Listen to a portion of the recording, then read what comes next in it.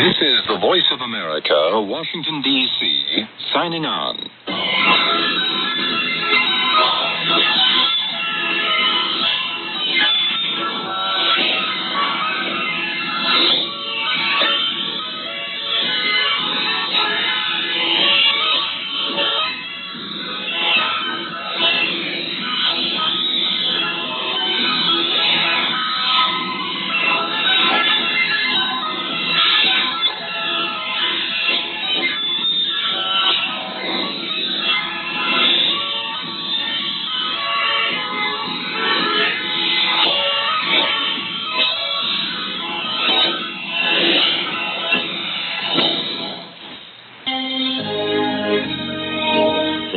This is VOA News.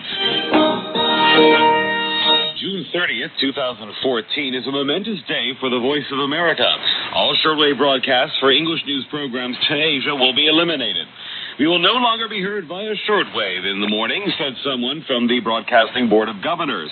Shortwave frequencies to the following services will also be eliminated: Azerbaijani, Bengal, English Learning, Tamil, Kurdish, Lao, and Uzbek. Shortwave services being used by Radio Free Europe, Radio Liberty, and Radio Free Asia will also be cut. When contacted, the Broadcasting Board of Governors had this to say: "How sweet to be an idiot." They added, because shortwave has been a cheap and effective way to receive communications in countries with poor infrastructure or repressive regimes, it was a good way to deliver information. But broadcasting via shortwave is expensive, and its listeners have been in the decline for years. The BBG was asked to comment on this.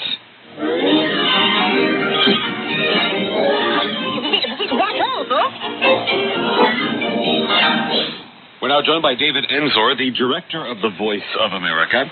David, let me ask you the question. I mean, if the VOA's objective is to reach audiences that have very poor infrastructure and repressive regimes where the internet is not an option, either it's not working or there's no internet at all, how will the audience be able to continue listening to VOA broadcasts?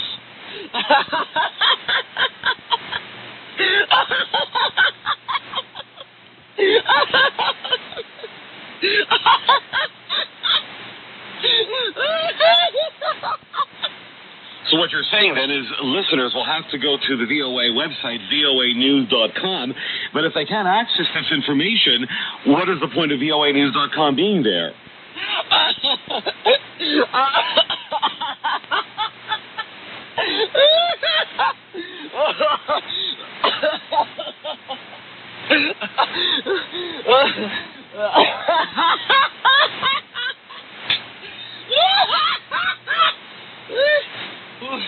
Now, the Broadcasting Board of Governors said they want to break the news on Sunday night, and they don't want specific frequencies to be announced on the air. Is there any reason for that, to wait right till the last moment?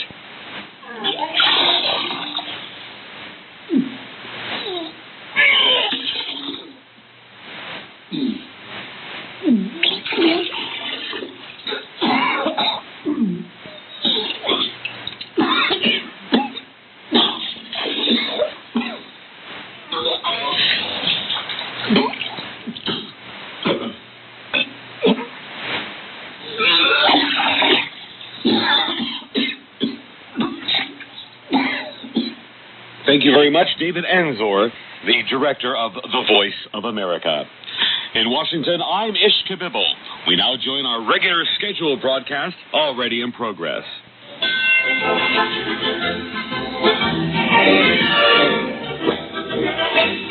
Hey, what kind of organization do you think this is? How dare you go on air and read something like that? You know what? You're out of here. You're fired like there's no tomorrow.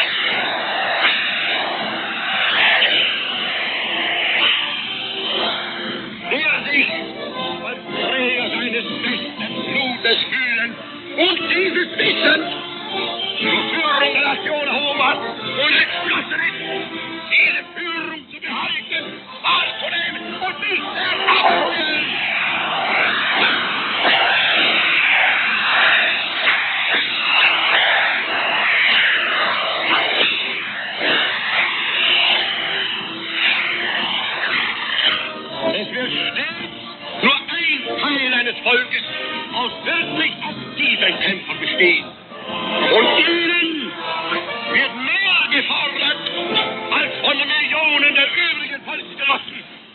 Für sie genügt nicht die bloße Ablegung des Bekenntnisses, ich glaube, sondern das Schwur, ich kämpfe.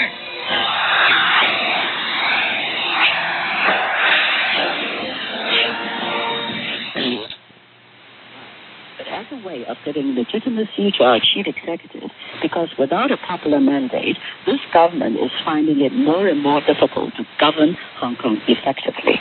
And if they cannot govern Hong Kong effectively, it affects not just the average man in the street, but the entire business community. A man who was one of the most powerful and feared in China has vanished from public life. Xiao Yongkang oversaw China's vast internal security network before retiring in late 2012. But Mr. Zhao hasn't been seen for many months, and rumors are swirling that he's been caught up in the Chinese president's anti-corruption campaign. Hui Fente reports from Wuxi in China. A tiny village in the outskirts of Wuxi, in China's southeast, is attracting a steady stream of visitors, even though there's nothing much to see. They are interested in one of the houses here because it's the family home of Zhou Yongkang, the man formerly in charge of China's domestic security. In China, this portfolio officially receives even more money than defense. A group of workers resting opposite the famous house are puzzled by the attention. They come from everywhere, says this man. They even come from Shanghai, says the woman next to him. People are speculating about the whereabouts of Zhou Yongkang because he's disappeared from public life. There are rumors about his alleged involvement in corruption. These intensified in recent months after a high-level Communist Party official, Liu Xinhua, did nothing to play down speculation. Our serious investigation and punishment of party members and cadres, including some senior officials, indicates that what we stated was not empty words, he says. I can only say so much so far. You know what I'm saying. There's no official announcement regarding any charges or even an investigation into Zhou Yongkang. But that hasn't stopped people from talking about his possible fate, because Zhou Yongkang oversaw the detention of so many others. He was one of China's most powerful men. Zhou Yongkang is a figure in Chinese political society, a person of standing, says this man who had just arrived from a city nearby. And then, as he walked away, the man turned around and added, I don't think he'll be in deep trouble. There has been international condemnation of the court decision in Egypt, which handed jail terms to 3 journalists, including Australian Peter Grester. The 3 Al Jazeera correspondents were given 7 to 10 years imprisonment for their alleged support of the banned Muslim Brotherhood. Foreign governments in Australia, Europe and the US have criticized the rulings amid calls for Egypt's president to intervene. Hayden Cooper, who was in the courtroom in Cairo, reports. There was no way to truly prepare for this bitter blow. As the judge read out the defendants' names, Peter Grester, Mohammed Fahmy and Baha Mohammed huddled together in the cage. Jail for 7 years was the verdict, 10 for Baha Mohammed. The courtroom exploded in an outpouring of disbelief, shock, anger and grief as the defendants started chanting and shouting. Peter Grester gave a blank stare into the courtroom before smashing his palms against the wire cage. His brothers Mike and Andrew sat stone-faced. With his head in his hands, Mike Grester called the decision the death of Egypt's democracy. I don't know how the judge came to that decision. I'd be very interested to hear his reasons for giving that verdict. That doesn't make any sense. His brother Andrew had only flown in that morning. Before the hearing, they seemed nervous but confident. Peter was waving at them, giving the thumbs up. So the severe sentence was a shock. Obviously, he'll be shattered as well. It was definitely, I'm sure it wasn't an outcome that he was expecting. he's remained positive throughout this whole process that in the end justice will prevail and the right thing will be done. He's not going to give up either. There's no way he's going to give up. And we won't give up as a family.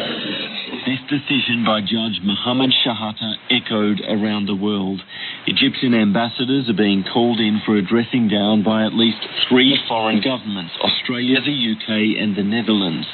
US Secretary of State John Kerry called the sentences chilling and draconian.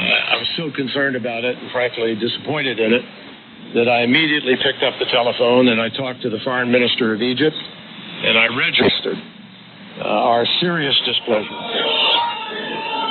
After the verdict, amid the pandemonium, Peter Grester was led out of the cage and back to Tora prison. His colleague, Mohammed Fahmy, had to be dragged away by police. The families headed home distraught. Fahmy's mother was inconsolable. 7 years he will keep in the prison 7 years. For what? Can you, one of you, tell me for what? That's all we have time for today. For more information on the region, visit our website, www.pcjmedia.com/FAP. For PCJ Radio International, I'm Andy Sennett.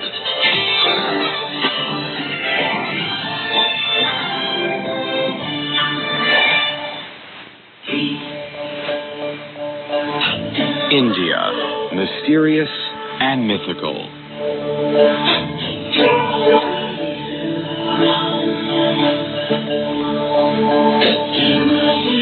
Its culture can only be described as incredible.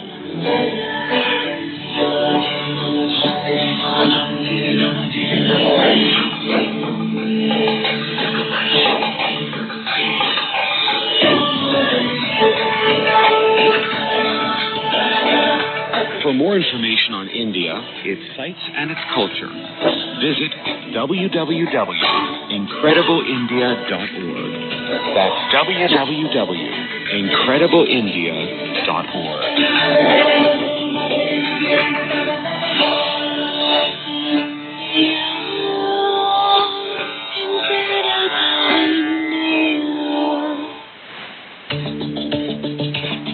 The British DX Club is one of the world's leading DX clubs, with hundreds of members both in the UK and around the globe. BDXC produce a comprehensive monthly magazine called Communication, covering all aspects of the DXing hobby. The BDXC Audio Circle is also available and is a monthly program of DX catches and general chat about radio. For more information, please write to the British DX Club, 10 Hemdean Hill, Caversham, Reading, RG4 7SB in the United Kingdom, or visit the website at www.bdxc.org.uk. That's www.bdxc.org.uk.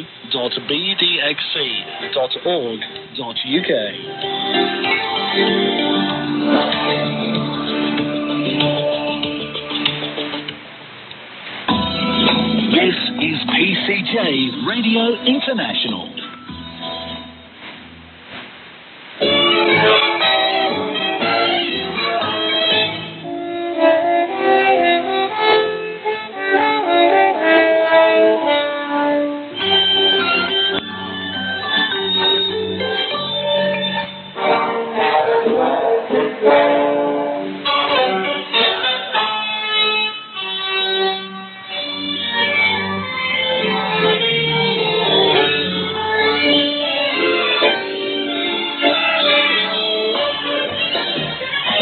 PCJ Radio International presents the longest-running international show, The Happy Station Show, produced and presented by Kim Pehon.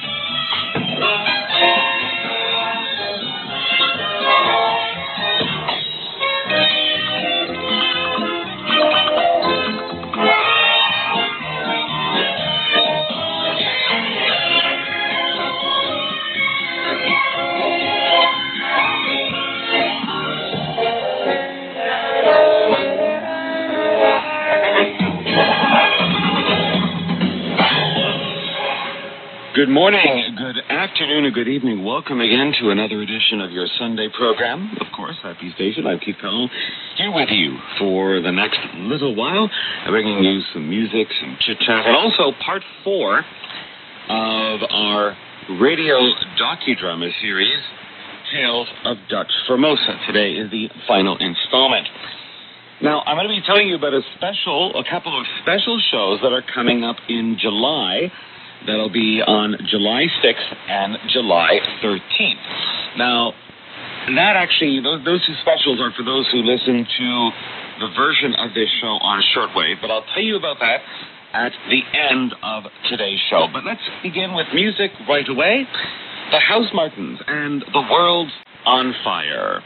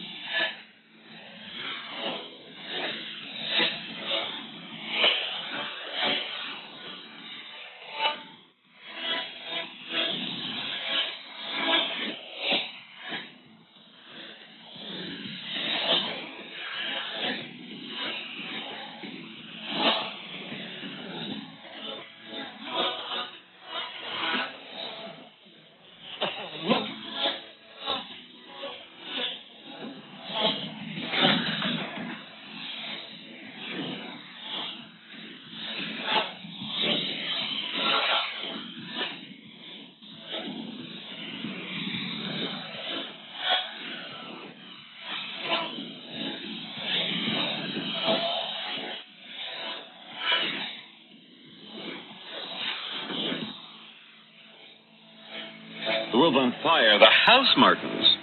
All right, we now go to part 4, the final part of our 4-part docudrama series, Tales of Dutch Formosa. And then when we come back, some information about a couple of shows in the month of July. So sit back and enjoy.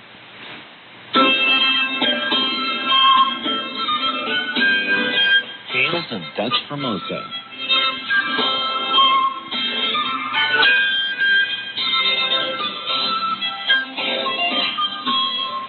Part 4, By This We Abide. In 1644, an invading Tartar army overran northern China, defeated the ruling Ming emperor, and installed the first Qing emperor on the imperial throne. Far to the south, however, beyond the immediate control of the victorious Tartars, the vital coastal provinces of Amoy and Fujian remained in the hands of a warlord who swore defiance to the new dynasty. This warlord was General Zheng Chenggong, known to the Dutch as Prince Koxinga. In 1657, Koxinga shut down the main trade routes out of Fujian, and the VOC governor in Formosa, Frederick Coyet, was obliged to negotiate a new trade treaty that allowed Koxinga to levy taxes. In return, Koxinga allowed the VOC to export 15 million pieces of prized Ming porcelain through Formosa over the next 3 years. Koxinga then fell sick from a mysterious illness, and as a special favor, he asked for Governor Coyet's personal surgeon, Dr. Christian Baer, to attend to him in Amoy. Now, some months later, Dr. Baer returns to Formosa. He is met in the council chamber of Castle Zealandia by Governor Coyet and Chief Merchant Thomas Yperen. Christian, welcome home. Thank you, Governor. I don't think you've met our new Chief Merchant, Mr. Thomas Yperen. How do you do, Chief Yperen? Dr. Baer, congratulations on your safe return. After 6 months at Koxinga's court in Amoy, it's good to be among friends again. But Prince Koxinga is also our friend, Dr. Baer. He may for the present be our ally, Chief Merchant, but I should not want to call a man like that my friend. Indeed. Were you not well treated, Christian? I was treated well enough, Governor. But the prince himself is one of the strangest devils I've ever met, and one of the cruelest as well. He thinks nothing of executing a concubine who displeases him. As a patient, he was impossible. He trusts no one. Not once did he let me properly examine him. And he made me prepare all my medicines in front of him, all the time watching me like a hawk. Oh, you condemn the man for mere prudence, Doctor. Koxinga has many enemies. No, Chief Merchant, I'm afraid you don't understand. This was the mistrustfulness of a madman. Then madness? Is this your diagnosis, Christian? Partly, Governor, yes. For his part, Koxinga insists that he suffers from what the Chinese call the cold winds, and nobody dares contradict him. Not even you, Doctor? Not while I was in his court, Chief Merchant, but I'll willingly contradict him now. In my opinion, this prince of the dynastic surname has an advanced case of syphilis. And I'm afraid that the dementia associated with this disease, not to mention a man's boundless vanity, has created in him a dangerous obsession with his own great destiny. Christian, if he's as deranged as you say, would he be capable of mounting an attack against us here in Formosa? I fear so, Governor, yes. For all his personal failings, the prince does have his public strengths. I confess I've rarely seen such a well-disciplined army, and his administration is a model of efficiency and ruthlessness. You know, he routinely extorts silver from the Chinese merchants. I see. I'm sorry to add to your troubles, Governor. Governor, this is but one man's opinion. An opinion I value highly, Thomas. In any case, my apprehension does not spring from Christian's words alone. Our spies tell us that the Chinese cabezas have long been encouraging Koxinga to attack. You mean the Chinese headman? These are rumors, nothing more. The siege ladders they were making lend a worrying substance to these rumors. The Chinese workers have been sending their possessions back to the mainland. No trading junks have arrived for months. Very well. So be it. It is folly to hope any longer. We must prepare for the worst. So, against my advice, you'll send to Batavia for reinforcements? I must, Thomas. If Koxinga invades, we'll need all the ships and men they can spare. The Governor-General will not be pleased. As peace continues to hold, the Governor-General in Batavia is reluctant to divert resources to Formosa. Eventually, however, he sends 700 men in 12 ships under the command of Captain John Vanderland. Vanderland has orders to attack Macau if he finds that these troops are not needed in Formosa. Since Vanderland is interested only in the riches of Macau, as soon as he reaches Zealandia, he concludes that Governor Coyet has too many men rather than too few. He asks the governor for additional troops to aid in the planned attack on Macau, but Governor Coyet and the council refuse his request. Vanderland is indignant. He invites Captain Padel, Sergeant Stockaerts, and several other officers from the castle to join him in the stateroom of the Dutch ship Vergos to further discuss the matter. Well, gentlemen, you've all heard how the council voted against me today and refused my request for help in attacking Macau. Now, I know that none of you gentlemen was to blame, and I've asked you here tonight because I've a proposition for you. But first, another toast to Portuguese wine, women, and gold. Especially the gold. Especially the wine. Especially the women. That's the way. You're a gentleman after my own heart, I can tell. Perhaps we are, John. But don't be too sure of us just yet. Let's hear your proposition. Fairly said, Captain. So help yourself now to this good rum and listen close. You gentlemen know as well as me that there's plunder enough to be had from the Portuguese in Macau. I stopped there on my way here, pretended I need to take on more water. You can be sure I had a good look around, and what did I find? Why, that with a few more men, we could take the place easy. And with all that gold, we wouldn't have to wait until we're too old to enjoy our company pensions, eh? Aye, what's the company ever done for us? I'll hear no more of this. Captain Vanderland, you try to get us drunk and propose that we desert our posts just when the colony is most threatened. Oh, pish. Threatened by who, Lieutenant? By the great Coxinger, you mean? All this talk of Coxinger is nothing more than wind and smoke. If Governor Coyette and the council decide that we are needed here, then here, sir, must we stay. Lieutenant, have you not heard that Coxinger lost 500 junks fighting the Tartars in Nanking? With no fleet, how is he to bring his army here to Formosa on the backs of fishes? To subvert the orders of the council is treason, sir. It is my duty to report this. Treason? Nay, hold, Lieutenant. You mistake me. No one here speaks treason. Then what were you proposing? Nothing, blast you. Nothing but a request to be submitted to the Governor-General in Batavia. Your Governor Coyette acts against the interests of us all when he invents these dangers. Damn it, the Governor is a coward. What's that? Strange, the ship rolls as though in a gale, but there's no wind. You hear that? It's a woman singing. Irie. I'll get to the bottom of this. I'm going on deck. On deck, the officers are shocked to see Taoyuan Bay transformed. Black smoke, hissing steam, underwater eruptions, gouts of fire beneath the waves. Behold, the mouth of hell. The beasts of the deep awake. Look there. It's a man.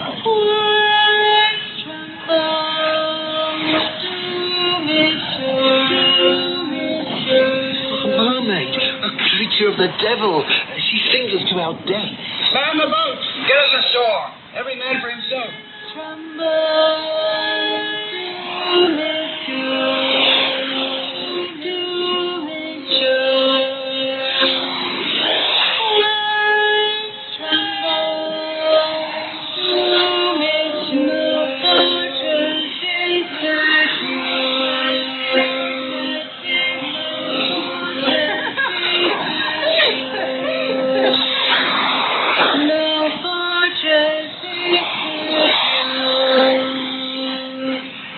Despite these terrifying omens and the eruptions and earthquakes that continue for 7 months, no real harm is done. Vanderland returns to Batavia, and for a while, peace holds. Then, at daybreak on April 30th, 1661, the lookouts on the ramparts of Castle Zealandia spy an enormous flotilla of junks just outside Taoyuan Bay. Attack! It's Coxinger! Give the signal! Call Governor Coyette! There must be 1,000 junks. He's brought his whole army with him. Steady, lad. Governor Coyette will know what to do. The 5 Dutch ships in the harbor make sail and prepare to do battle against overwhelming odds. Coxinger sends some of his junks to attack the castle directly from the sea, and others to land thousands of men on the beaches of Baxenboy. The rest of his fleet he sends toward Lake Smui's Channel. Governor Coyette, Lieutenant Garrett, Captain Piddle, and the lookouts watch from the castle walls. Governor, the junks are maneuvering to blockade the deep waters of Lake Smui's Channel. Coxinger evidently understands our position only too well.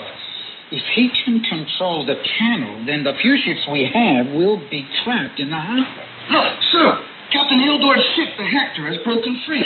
He's taking her out to the point, towards the junks that are attacking the castle. I trust the castle's seaward defenses are holding, Sergeant. Aye, sir, no real danger there. But the men will be glad enough to have Captain Hildorf's assistance. And there's the Graveline. She's blasted another junk. Looks like 100 Chinese in the water. Let's hope Coxinger is one of them. Sir, look there, on the beach. It's the Chinese settlers from Second. Hundreds of them crossing to Baxenboy to welcome the enemy troops ashore. Governor Coyette. Yes, Captain Peddle? Permission to take my men to Baxenboy to repel the invaders, sir. There are 150 junks heading to Baxenboy, Captain. You realize you'll be facing an enemy force of several thousand men. Yes, sir. But they won't have tasted Dutch muskets before. And now it's time to attack. So, before they get totally dug in, a quick victory will send the whole pack of them running back to Amoy. It's a risky maneuver, Governor. Padel's men will have to wade ashore from some distance out. And once they're on the beaches, it'll be hard to get them off again if anything goes wrong. Oh, that doesn't frighten me, sir. Captain Vanderland always said the Chinese made worse soldiers than the natives. Did he indeed? But I don't recall that Captain Vanderland ever had occasion to fight them.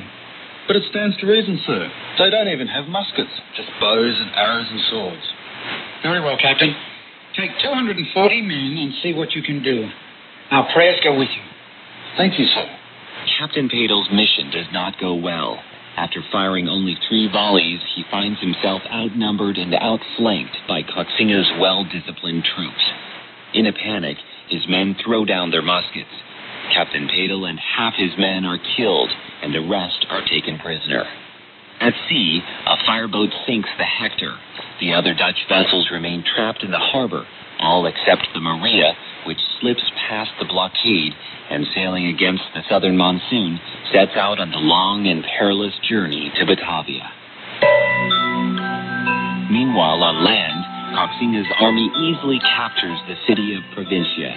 After the battle, Coxinga retires to a blue silk tent, and the Mandarin Sengay brings before him the highest-ranking Dutch prisoner, Deputy Governor Jacob Valentin. Kneel down and knock your forehead on the earth so that the Lord Coxinga can hear you. How dare you? I am your prisoner, sir, but I will not be treated like a slave. Noble Prince, I am Deputy Governor Jacob Valentin of the Netherlands, and red-haired dog. Show respect or your life is forfeit. Tell me, Deputy Governor, are you fond of blue? What? I don't understand. Blue, the color. I always find blue so restful, so soothing. Wouldn't you agree? Soothing? Yes, very. I had this blue tint especially made. It's silk, of course, and on a bright day it becomes perhaps a little too pale. But at night like this, lit only from within, it's quite perfect, don't you think? Oh, yes, perfect. You see, Sangay, I knew he'd agree. Deputy Governor Valentin is obviously a man of discernment and good taste. And I'm sure that, like me, he finds all this unpleasantness very disagreeable. Indeed, Excellency, we all of us deplore it. So many fine young men dying, one presumes in agony, on the field of battle. Of course, I leave all the details to my generals. My strengths and interests lie elsewhere. And yet, of course, it still disturbs one. One cannot help but be upset by the proximity of such things. There, Sangay, the Deputy Governor understands perfectly. And so, of course, if there's anything I could do to alleviate the situation... Sangay tells me there is. Isn't that right, Sangay? Oh, yes, Excellency. I expect he will have some questions for you later. First, though, I have composed several proclamations to be sent out to the villages. Come, you may help translate them for me. Thanks to Valentin's treacherous complicity, Fort Provincia falls. Coxinga's troops occupy the city of Zeelandia, and the Dutch forces withdraw to Zeelandia Castle, their last stronghold in Formosa. Of hoping that the besieged Dutch will surrender the castle intact, Coxinga sends Reverend Anthony Humbrook as his envoy to Governor Coyette and Chief Merchant Iberin. Anthony, I thank God you're still alive. But for you to come to us like this, as Coxinga's messenger... There are worse things, Governor. How did you fall into his hands? When Coxinga attacked, we were at the new seminary in Ceylon. At first, we continued our usual routine of prayers and instruction, but then we received a letter from Deputy Governor Valentin telling us to surrender to the nearest Chinese mandarin. Word spread among the villagers that the Dutch had been defeated. So, thinking to please their new masters, many of the natives turned against us. When they incited the scholars to destroy their books and quills, it was too much for Daniel Hendricks. Listening to a program in English from PCJ Radio International, broadcasting to listeners in Southeast and East Asia on 13720 kHz, and to listeners in Port Moresby and Papua New Guinea on 101.9 FM. For more information on PCJ Radio International, go to www.pcjmedia.com. Thank you for listening, and have a good night.